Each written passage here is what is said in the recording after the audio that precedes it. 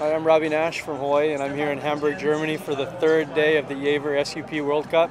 We've had the amateurs, the German champion, we've got the professionals in the amateur sprint, and now we've got the professional 10K, the final event of the World Cup going on right now. Pretty exciting, we're about halfway through, and there's some good racing going on.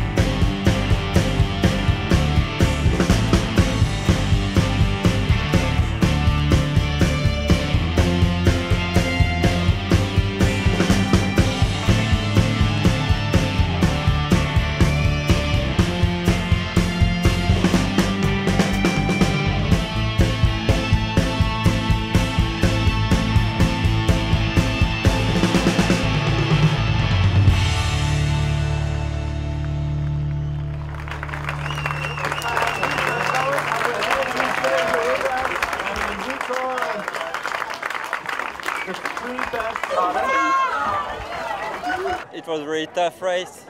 There was really good paddlers, so it was really hard and I'm really happy. I'm a bit cold, but I'm really happy.